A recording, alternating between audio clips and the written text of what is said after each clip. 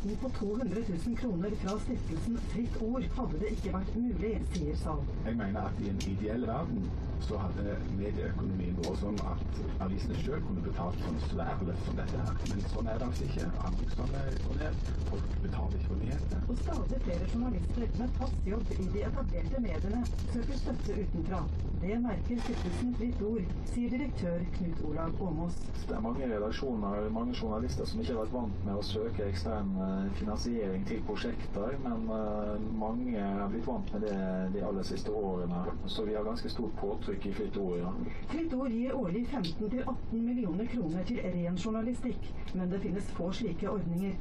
Åmås ledet også Mediemangfoldsutvalget og foreslo der en post på 20 millioner kroner til samfunnsviktig journalistikk, i tillegg til store grep som momsfritak og pressestøtte. Det er en ganske merkbar tendens til at en god del gode og viktige prosjekter ikke vil bli virkeliggjort uten at det finnes litt supplement. Men det er medienes egen evne til å prioritere som er det viktige for å berge den viktige journalistikken.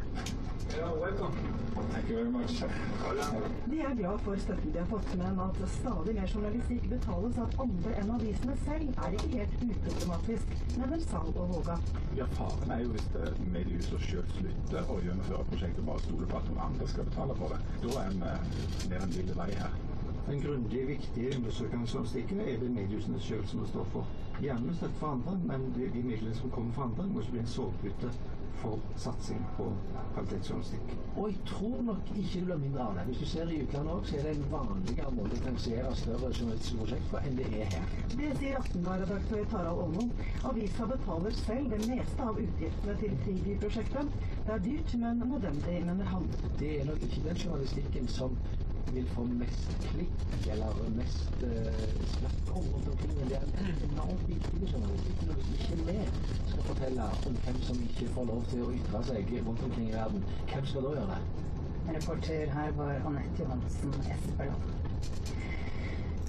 Den italienske moteskaperen Laura Biagiotti er død, 73 år gammel, det melder NTB nå. Hun startet som klesdesigner på 1960-tallet, før hun grunnla Biagiotti, et av Italias største motehus på 1980-tallet. Biagiotti døde på et sykehus i Roma på fredag etter å ha blitt rammet av hjerteinfarkt. Det trønderske sangkoret Cantus topper denne uken den offisielle albumlisten for klassiske utgivelser i Storbritannia. Det skriver Adresseavisen i dag. Koret fikk historisk suksess da det åpnet Disney-filmen Frost i 2013. Det nye albumet til koret fra Trondheim ble sluppet 12. mai og er utgitt på prestisjefylte Decca Records. Albumet, som heter Northern Lights, gikk rett inn på førsteplass på den engelske listen i forrige uke.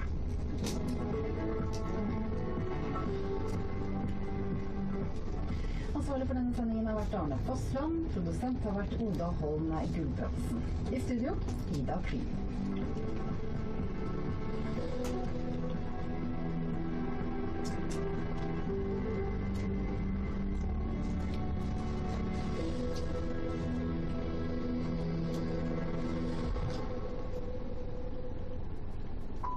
On the fifth floor after the news, a new scramble for the Horn of Africa, or just how to get ahead of your competitors. We're looking at Turkey's growth in trade and aid for Somalia. Supporters of the government, for them, it is a sign what a great country Turkey turned into. It's becoming a global leader. It's becoming this, great country.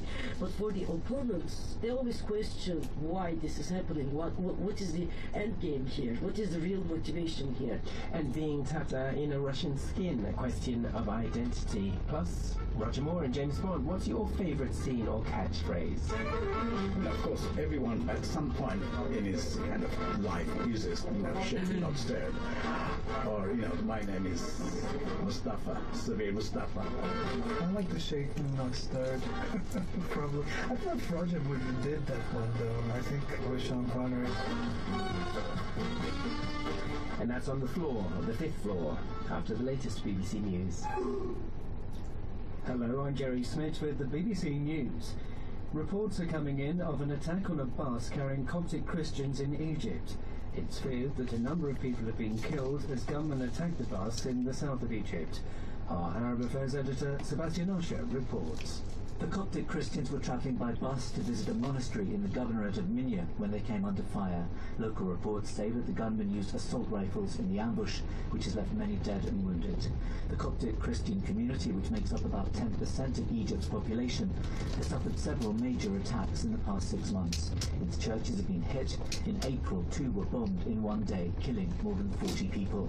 The Islamic State group affiliate in Egypt said it carried out those bombings a month after declaring that it was going to target all Copts as infidels. The Philippine government says a city in the southern island of Mindanao has been invaded by foreign fighters from Islamic State. Thousands of civilians have been forced to flee Marawi. Jonathan Head reports. What began as an operation to detain the leader of the notorious Abu Sayyaf group has turned into a 3-day battle inside Marawi, the city of 200,000 people. The Philippines Armed Forces has been using aircraft and helicopters to bomb insurgent positions and believes it's close to regaining control of the city. The military says that among those killed are at least 6 foreigners from Indonesia, Malaysia and other countries. The government now describes these unexpectedly fierce clashes, which prompted President Duterte to declare martial law in Mindanao this week, as an invasion by foreign fighters. The leader of the main opposition Labour Party in Britain, Jeremy Corbyn, has called for a less interventionist British foreign policy to reduce the risk of terrorism. His comments come as election campaigning resumes following Monday's bombing in Manchester. Mr Corbyn said what's been called the war on terror wasn't working. He called for an approach that recognises connections between British military interventions abroad in places such as Libya and terrorism at home. The President